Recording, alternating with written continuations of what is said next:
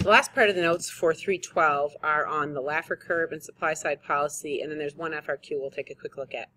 So the Laffer curve was developed by an economist called Arthur Laffer, and it was developed in basically the early 1980s during the Reagan administration. I actually believe he developed it when Reagan was running for office. So the idea of the Laffer curve is pretty simple. The axes are tax revenue and tax rate. Now, if you want it to look this way, you can have you need to have tax revenue on the x-axis. It is possible to draw the Laffer curve where you have tax revenue on the y-axis and rate on the x-axis, but if you do that, you need to draw your curve like that. So you need to be careful. You can't mislabel the axes when you're drawing the curve. So I generally advise people to keep it this way. Put the rate on the y-axis, because we usually put things like interest rate on the y-axis, which makes it easier to remember, and then tax revenue is going to go on the x-axis. So the basic principle of the Laffer curve is that if you have a 0% tax rate, you will have 0 tax revenue. If you have a 100% tax rate, you will also have 0 tax revenue, because people will lose all incentive to work. Right? If you work all day and the government gets 100% of your income, well, then you have a pretty good reason to be pretty lazy, right? You're not going to have a big incentive to work if you don't get to see any of the rewards. So if you look at the lower part of the curve, again, it's pretty much common sense. As tax rates go up, tax revenues will also go up. The higher the tax rate, 5% is going to collect more money than 2%. 10% is going to collect more money than 5%. So as we move up this line, tax rates are increasing and tax revenues are increasing. But part of Arthur Laffer's theory was that there is some sort of limit here. There is this maximum revenue point, which he's calling M. And beyond that point, any additional increases in tax rate begin to harm incentives. And when you begin to harm the incentive to work, then people work less, they earn less, and your tax revenues go down. So if you continue on this route, well, we're going to do it with higher tax rates, you will continue to get lower and lower tax revenues. So this was one of the theories behind supply-side economics. And the idea was, he made the argument that we're already past that point.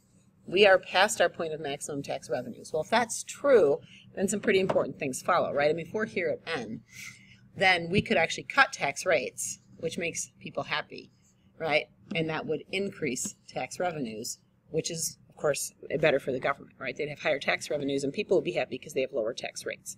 So if we were at point N, then it would be a great policy decision to reduce tax rates, right? There'd be no problem with it, no negative side effects. So that was part of the supply side economics idea, was we're going to cut tax rates and we will see tax revenues go up. And so under Reagan, tax rates were cut and tax revenues did not go up, tax revenues went down. So there's a couple different conclusions we can draw from that. The most obvious conclusion is that we were below this point, right? I mean, if you're buying into this graph.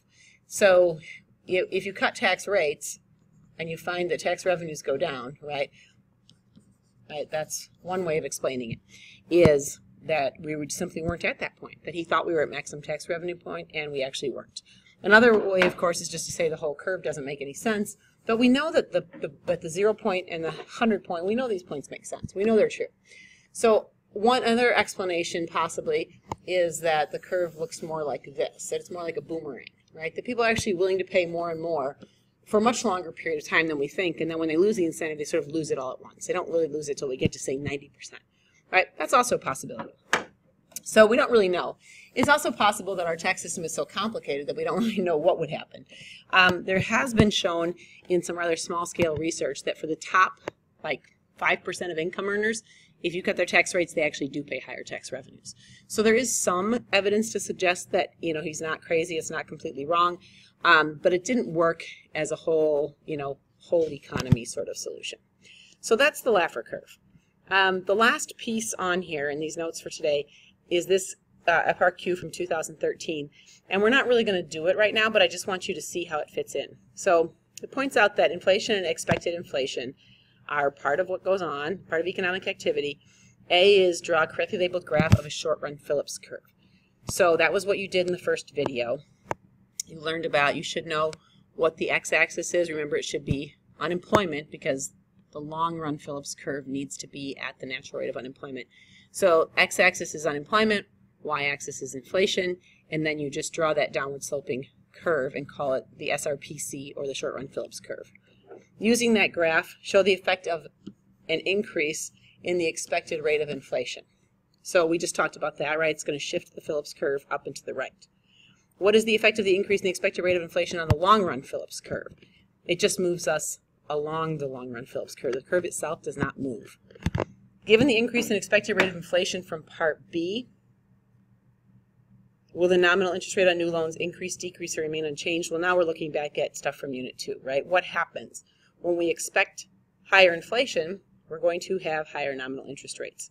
Will the real interest rate on new loans increase, decrease, or remain unchanged? It will remain unchanged.